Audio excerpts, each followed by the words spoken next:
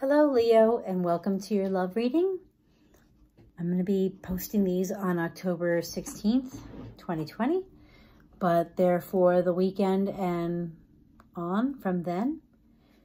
I'm going to be using a few decks. All the decks that I use will be listed in the description box below. Leo, I apologize beforehand, but apparently the Mercury retrograde has definitely had an effect on me. We're going to be starting with a angel answer card. And at the end of the reading, the angel answer card will either answer, be part of the reading, or it will answer whatever question you have at the end, Leo. So can I get a card for Leo? Card for Leo. Card for Leo. Okay, I don't normally take two cards, but I'm going with it because I have been getting anywhere from 3 to 6 or 10 cards. It's been crazy. So I'm just not arguing with the cards. If that's what they want to do, let them do it. And now we're going to get you a Romance Angel Oracle card, Leo. Can I get a Romance Angel Oracle card for Leo? Oh, okay. So what did you get, Leo? You got, let your friends help you. Ask for and ask support from others. And what they show is they show a bride getting ready. And they show all her bridesmaids and even a little cherub helping. And I think that it's just saying, if you need support in your relationship, don't be afraid to ask for help. I have to say that sometimes the best advice you'll get is from somebody who's been there where you are. So don't be afraid to ask. Of course, be mindful of where the information comes from whenever you do get advice. That, if it's a couple has, depending how you view the relationship, Leo, that could determine how you take their advice.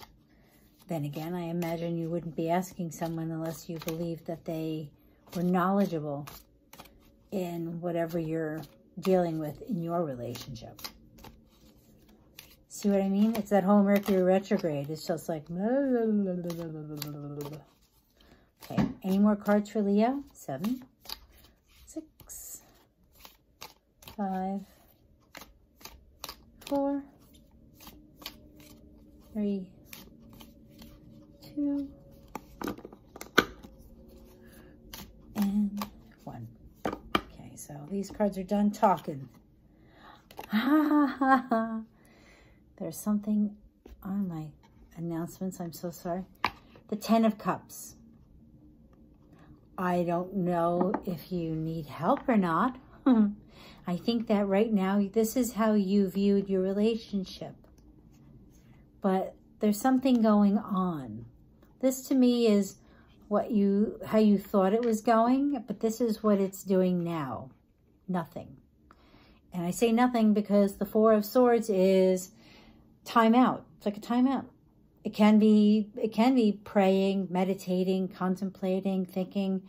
This to me means that someone in the relationship is making some kind of, or taking some kind of a pause. Let's see. Let's get some more clarity. We need clarity on the 4 of Swords because right now it's just kind of, this relationship looked like it was the end all and be all. And oh, do I really want to take all those cards, Leo? Oy 5, 4, 3,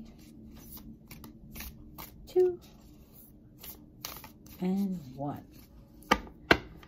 Okay, might as well keep going. These have been the longest readings ever. 7 of Swords.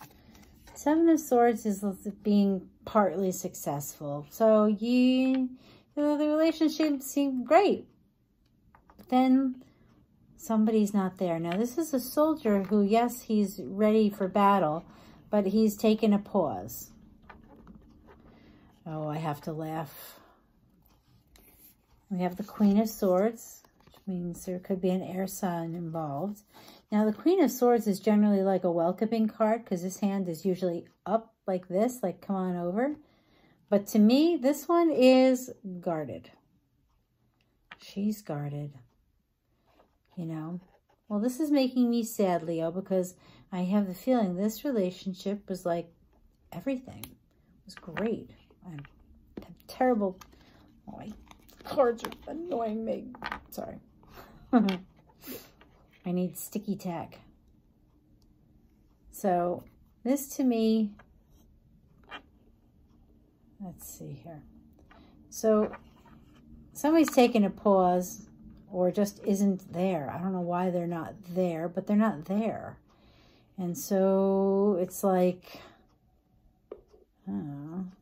So to me, don't laugh. And there's a new moon, or what looks like a new moon to me.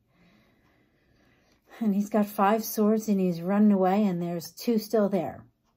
So it's kind of like, to me, and I don't know why, but I'm thinking this is like your imagination running wild with you, Leo, because everything was great and now you're like, wait a minute. And so the Queen of Swords, I'm actually going to look in this book because the Queen of Swords, it's, you know, and in this book, it talks about the hand representing quick wits and a sharp tongue. This to me almost like she's not really saying something because that hand that usually goes like this is not there. It says the widow, like other women, is in difficulty, continues bravely despite loss. Her keen intelligence and cool logical approach make her appear aloof. So this to me says what I'm feeling is that somebody in this relationship is taking a pause. Not that they're not happy and they don't want the relationship, but they're just not, they're doing something else. And this one, and they're seeming aloof, like this is just not, something's not right.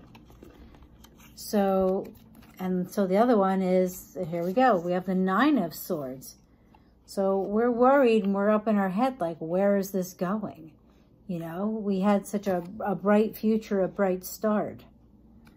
You know, and then you have the Knight of Wands, which comes blowing in, you know. There's just no thought. There's just go. And he's hell-bent. So this is interesting. This is the kind of reading everybody is getting today for tomorrow. And then we have the 10 of Cups and the Empress. So this is what I have to say. This is my take on this reading. You need your friends to help you because you are worried about what's happening in this relationship. Everything was beautiful. This is how you and everybody around you viewed the relationship. This was a relationship that was going to be the happy family, the happy home, and everything. It was everything. Your cup's overflowing. But something happens or isn't happening, and someone is on a break or a pause. Not that they're not in the relationship.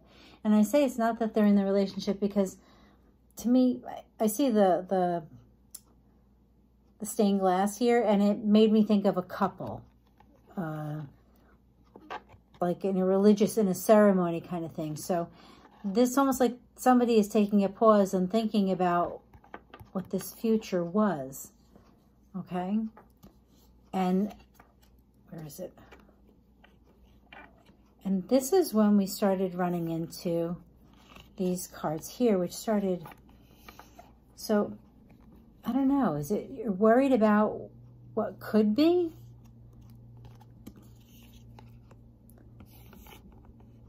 Because you're not welcoming. It's almost like they're thinking. It's almost like this, what was so full of cups is now all about thought. Because we have swords, swords, and swords. At least there's a progression. We go from the 4 of Swords to the 7 of Swords to the Queen of Swords, which is progress. That's moving up. And then we have the 9 of Swords, which is just being very in your head. I'm not sleeping. I'm trying to figure this out, and it's just not figuring out. And then it's like when you finally figure it out, you're just like, you know what? The heck with it. I'm going for it, Leo. You're running. This is you going for it. And I have to tell you, it works out. because you got the Ten of Cups again. You got the Ten of Cups twice. If you don't get your head together, because look at, I really believe this is how you see this person. This is the Empress. The Empress is the mother of the zodiac. She has the 12 stars in her, on her crown. Well, it's not a crown, however you want to choose it, her hat, whatever. She exemplifies everything that you would want in someone of the opposite sex or same sex, depending on your choice. You know, she's the end all and be all. So to me, and if you look, let's see.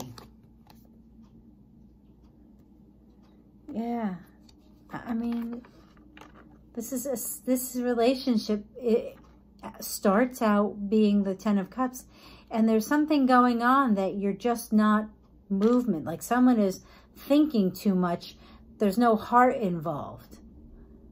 It's like they're saying, well, I got to, you know, I got to do this. I want to go do this. I'm going to think about it and do this. And then they're appearing so cold after all this. And the other person's like, well, wait a minute, you know, I can't do this.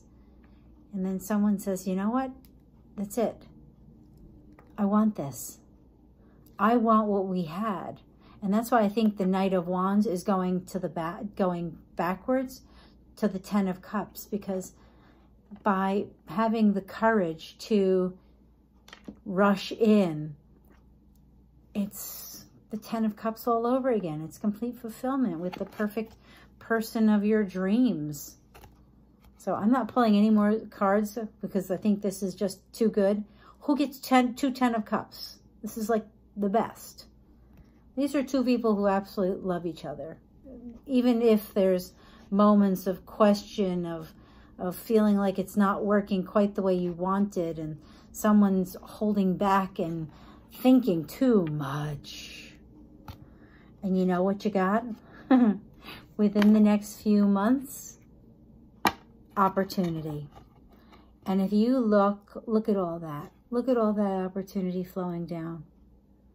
I believe that while you're so, you know, worried about what's going to happen, and the other person is not seeming like they're going to do anything, I think within the next few months is when this all becomes clear. And this relationship goes back to being that Ten of Cups. And the opportunity is there for you guys to move on, move forward, and get back to what once was. And in the meantime, you are going to need support from friends and family, because sometimes it's just going to feel like I'm just so in my head, I need this. And you'll have to have somebody talk you down. So when I look at this card, it looks like you're going here. And when you get there, this is what's there. It's kind of like this. You travel along this golden path until you get to this. And I can't tell if it's coming from her or going to her. But either way, it's beautiful.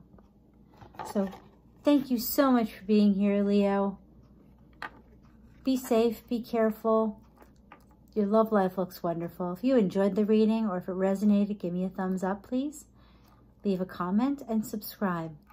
Thank you. Bye-bye.